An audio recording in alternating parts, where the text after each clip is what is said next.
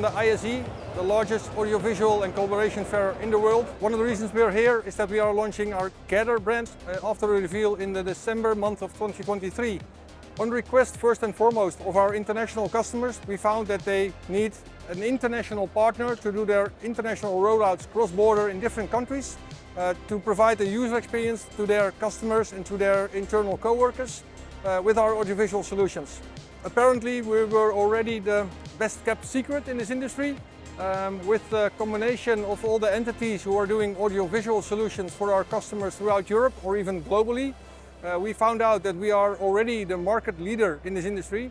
And for the coming years, we want to expand that role and of course increase our services and quality even further towards our customers. The biggest advantage for us is that we have local presence in each country where we have an Econocom setup, which is in 19 countries in Europe.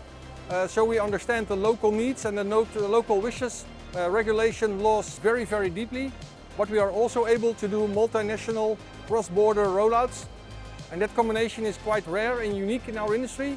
Our industry is somewhat fragmented, a lot of regional players, and we are by far the largest one in Europe with this reach. So we want to help our customers provide a unique user experience in every country where they are active. On top of that, we have the size to help all our customers with every possible project they have at hand. We can do the financing model with an AV as a service.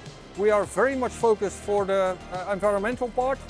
We are taking care of the e-waste of our solutions. So we have some unique solutions which are, in our opinion, very, very convenient for our customers or even necessary.